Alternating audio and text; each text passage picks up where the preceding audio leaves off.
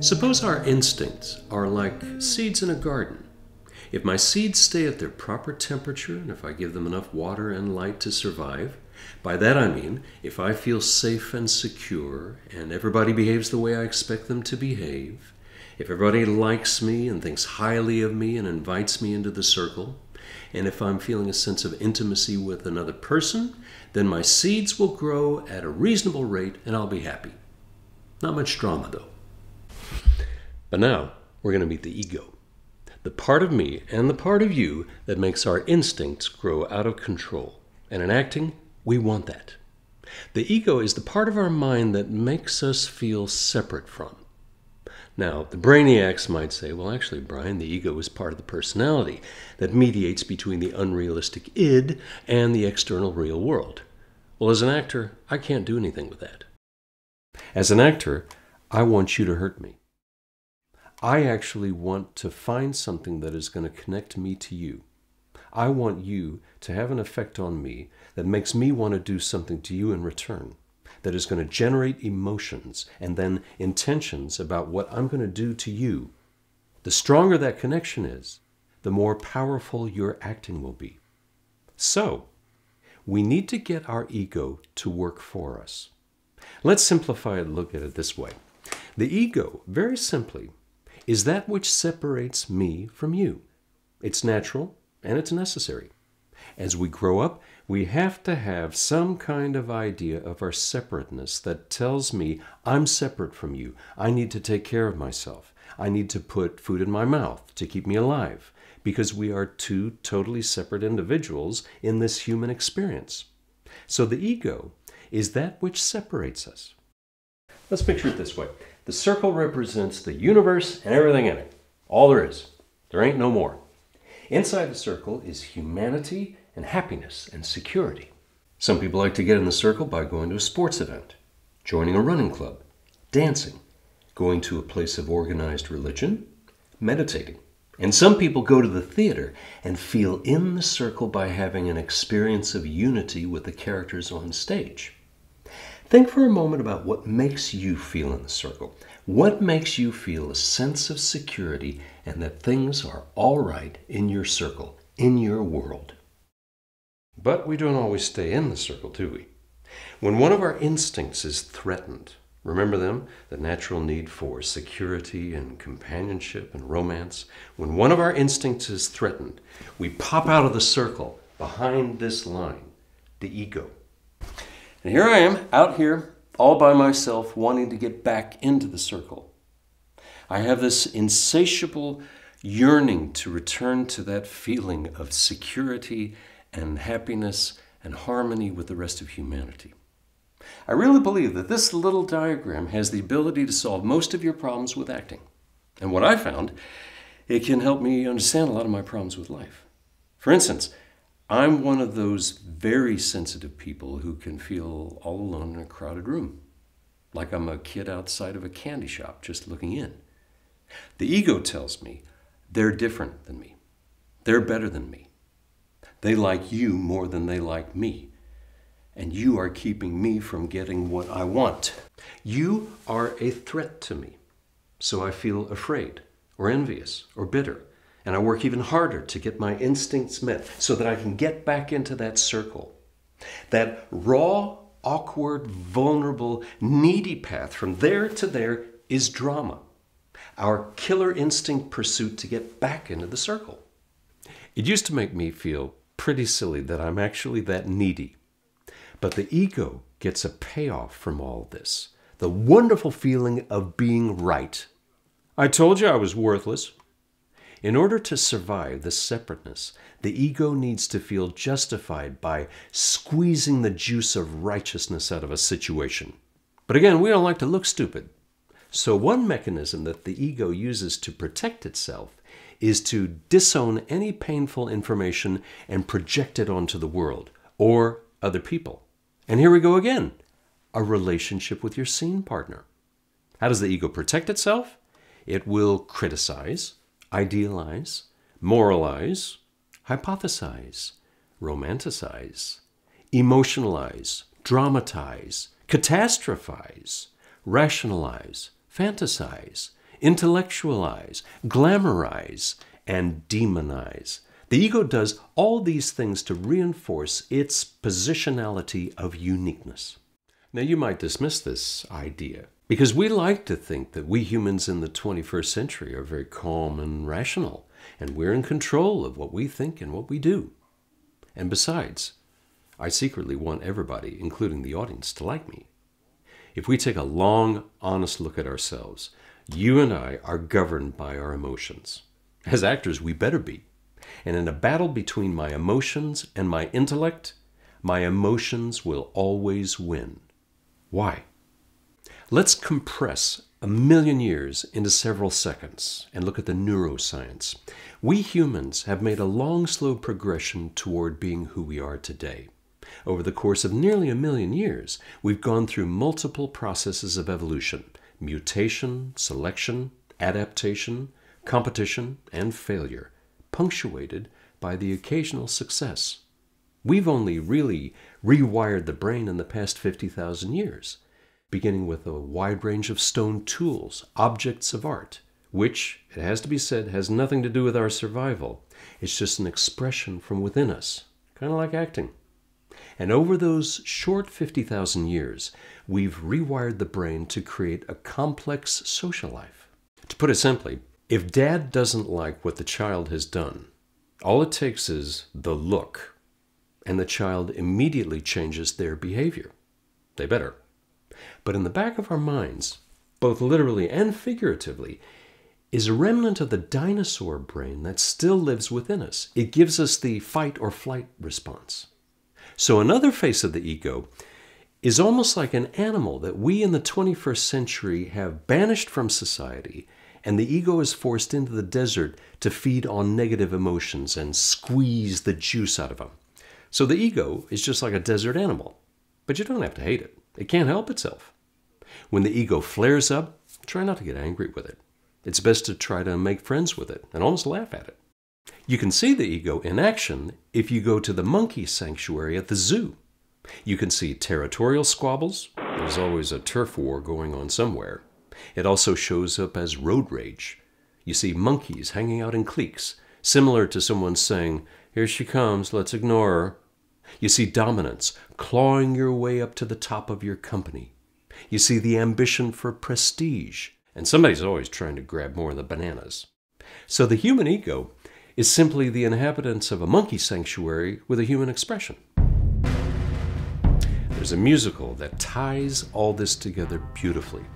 It takes what we've learned about the instincts and the ego and combines it with the neurology that we've already learned. Our default social cognition network, remember that? It's the part of our neurology that switches on when we're at rest, that creates images and thoughts about our relationships with others.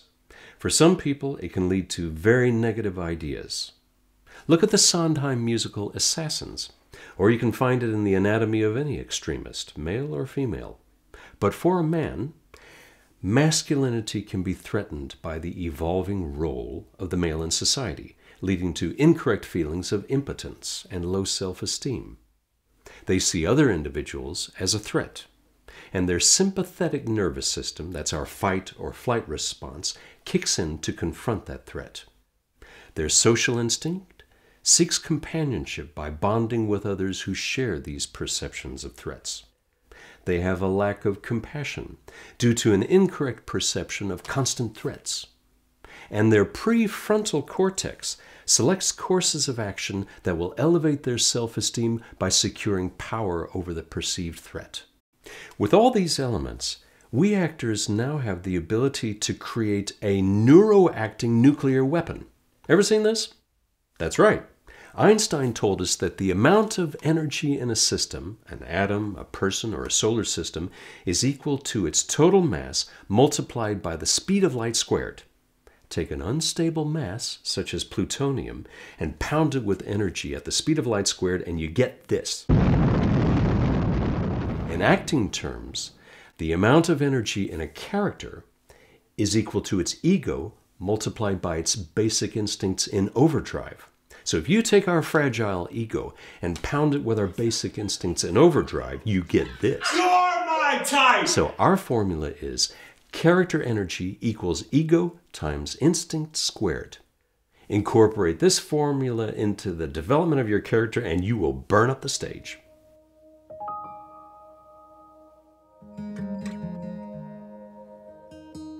With all this potential energy, I want you also to see how it can affect you in your daily life, sometimes negatively. The ego can become our inner saboteur. The ego is that little voice that feeds us the question that every actor who has ever lived, even the greats, have asked themselves, why would anyone want to listen to me?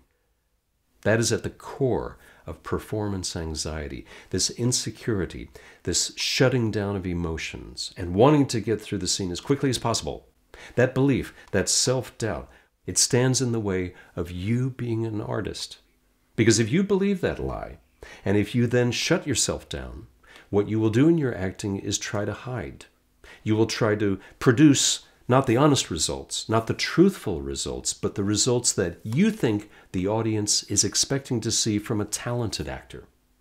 When we're in that destructive frame of mind, we're not creating the unity that we seek to create. We're not connecting to another person. We are basically holding the audience hostage. So knowing about our ego can help us tackle that destructive belief and begin to transcend it. The ego also affects our perspective on life and the character's perspective on their life that you're about to play. More fuel for your characterization. If you put all of these instincts and ideas and images in our minds, then add the starving ego, and then add the chaos of daily life where we come into contact with other egos, wouldn't it be kind of arrogant for me to say about life, I'm in control of this? And when I look out at the world, I see objective reality.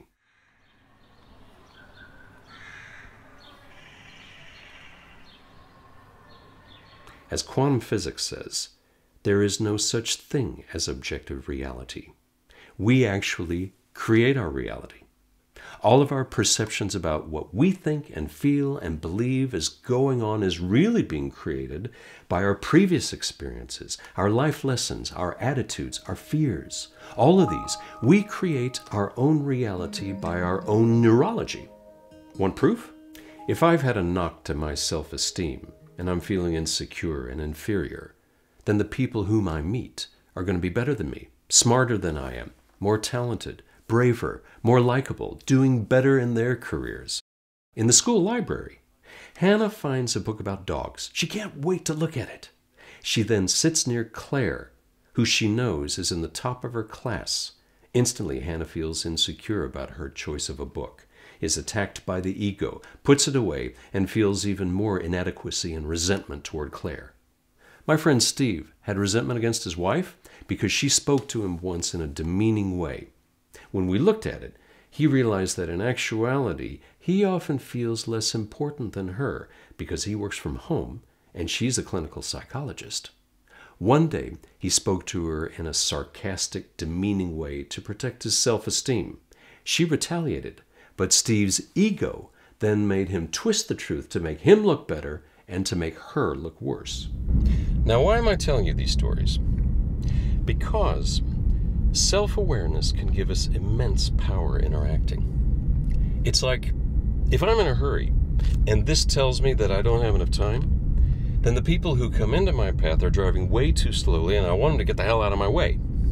Now, in reality, their driving hasn't changed. They're still driving normally. But my perceptions have changed my universe. But the more I know about how I am creating my own universe, the better able I am to make different choices of actions and reactions. And likewise, the more you understand how you're creating your own universe, the more power you give yourself to make specific choices about how your character is creating their own universe on stage from moment to moment. The acting then becomes simple.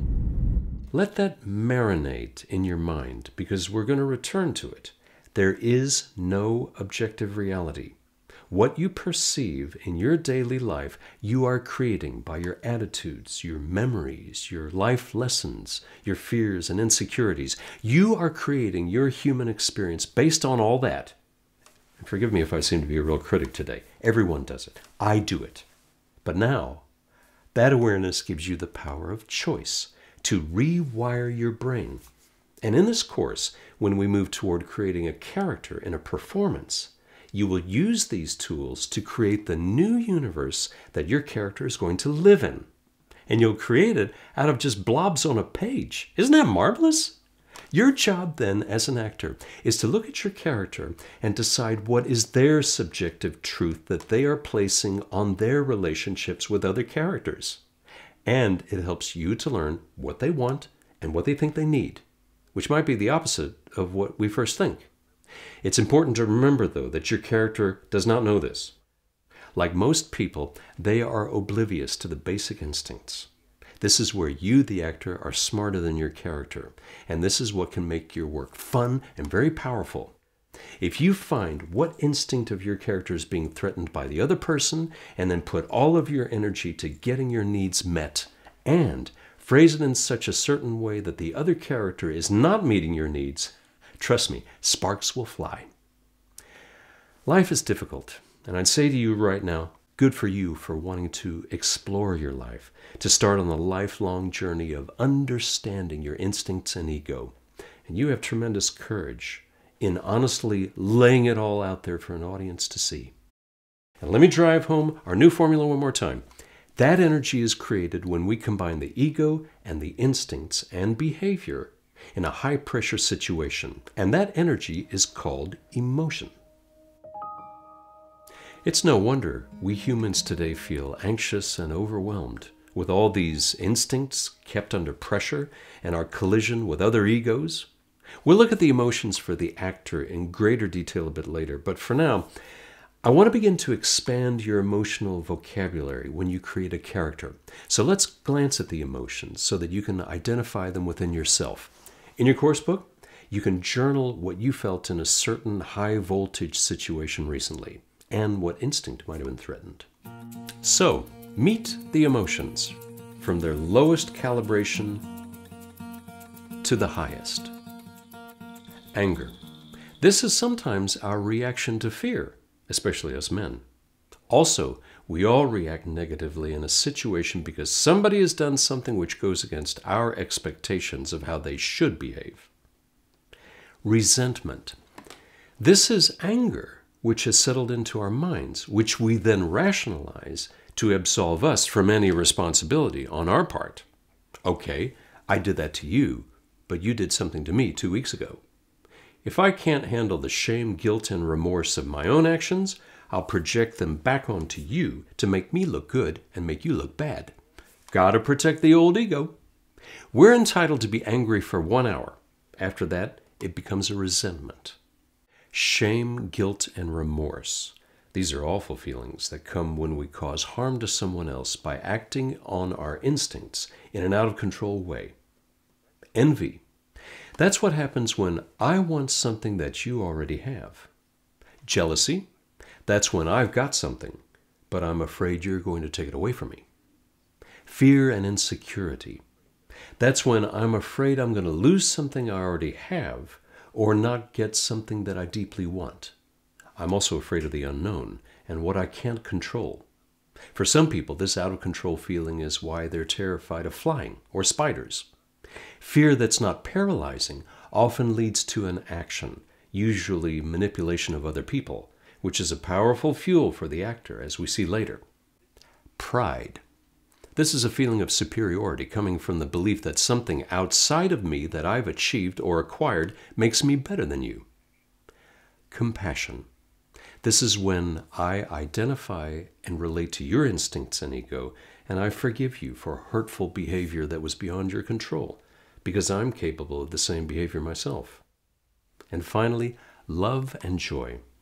This is a comfortable feeling and action that comes when my basic instincts are being met and I'm in the circle with the rest of humanity. I then want to reach out and nurture you. In later lessons, we'll look closer at these emotions and how to create them through your behavior toward others and through a physical way of inducing them within yourself. But let's direct these emotions back to the playing of a character, because there are 2 traps I see so many actors fall into, and I want you to avoid them. First, the villains. No villain ever thought that they were in the wrong. To themselves, they were perfectly justified in their own behavior. If you don't find their justification and put it into positive action, you'll be playing at the character, and you'll fill it with easy, boring, evil choices. The fun is actually in finding the villain within you. Trust me, it's there. The second trap is when actors play struggling characters and then fill them with self-pity. The trap there is that we actors can get stuck looking at a character from the audience's point of view and feel sympathy toward them. And then I can't wait for the audience to feel sorry for me. Boring. Self-pity is repulsive in real life, and it has no place on your stage. Your character must have these basic instincts within themselves, and they are battling to get out of their situation. Constantly, I have to get actors to stop feeling sorry for their characters and get them to fight for them in a scene. That is, unless you deliberately want to play them for self-pity. But realize, that's a weak choice, and the audience will get tired of listening to you. The important rule is get out of the audience and get into the character's soul. From now on, everything you do is from your character's point of view, your character's perceptions, and above all, your character's needs. Doesn't matter if you think they're unsavory, go after their needs. Your audience will sit up and take notice. Why? Because they feel as needy and doubtful and hopeful as you are. Isn't it comforting to know that if you have these instincts, this ego, and these emotions, you have to ask, am I alone in this? No. We all have the same instincts, needs, desires across all countries and time periods. But most of us have not had this awareness, that our brains are innocent hard drives that have software with bugs in it. So we have to feel compassion and forgiveness for these other egos and our own. We're all innocent people who are held captive by our own world view. But sometimes these conflicted people decide to come together and pay a bit of money and sit and watch someone show them what it means to struggle through this. That's our job, to give dignity to that struggle and show how life and truth really is. Don't worry, they'll get it, because your truth is the same as my truth, which is the same as my children's truth and the same as your parents' truth. The truth is the same the world over. Everyone who has ever lived has had these instincts, these character defects, these emotions, but now you know the ultimate trap that the ego puts us into, thinking that I'm different. Nobody understands me. And other people have mastery over these emotions, but I don't. We're all exactly the same. We're all afraid. We're all insecure. We all feel stupid. But I'm here to tell you, it's safe. There's no need to be afraid in expressing your truth simply and sincerely, because there's no difference between us. And here's another bombshell. Old truth is the same as young truth. If that's the case, then you are the same as me, equal. Therefore, I have no reason to fear you, and you have no reason to fear anybody. What does that look to the outside world? Confidence. But what's really going on is humility and forgiveness and compassion. I have to say, though, the only drawback to knowing about these instincts is they will become objectionable to you, and you may want to do something about them. That's the human soul wanting to grow and evolve, and we'll look at some things you can do in our final lesson. But now, homework time. We've swallowed a lot of emotional medicine today. If there are any instincts or emotions that you really identified with today, you might want to write about them in your course book, especially those that really jump out at you. Just knowing about them helps us to very slowly change those hot buttons into tolerance and compassion. And we can use it in our art. The characters whom you're most attracted to, you like them because you're looking in the mirror. Then take a soul break. You can listen to some relaxing music, play an instrument, take a walk, or use the meditation that's in this lesson if you'd like. With your greater awareness about yourself and others, practice compassion. And the most important person to show compassion toward is yourself. I found that sometimes my character defects don't change by a frontal assault. So here's what I'd like you to try. And this too is leading toward acting technical skills. Tomorrow, say to yourself, just for today, I will exercise my soul in 3 ways. 1, I will do somebody a good turn and not get found out. If anybody knows of it, it won't count. 2, I will not show anyone my feelings are hurt. They may be hurt, but today I will not show it. And 3, just for today, I will act courteously, criticize not one bit, not find fault with anything, not try to improve or regulate anybody but myself. Try this for one day and see what emotions come from that. For our next lesson, I'd like you to find a personal object that you can hold in your hands that has a lot of meaning for you. But it shouldn't be an object that is related to any loss or trauma from your life, as this will be a powerful exercise. And finally, that's what you're going to do. Prepare the next Uta Hagen exercise. Spend some time with this because it's going to be very creative and very releasing. Your instincts will be threatened and you will fight to get back into the circle. Commit 100% to this exercise and see what happens. You'll find all the instructions in your course book and in the instructional video that's in this lesson called Hagen Exercise 3. Once again, Otsukaresama deshita. And I hope you've learned a lot in this lesson. Contemplate these concepts from now on, because in later lessons, we'll take that knowledge of our soul, our instincts, and our ego straight into our acting. But for now, stay beautiful, celebrate that soul, and break a leg.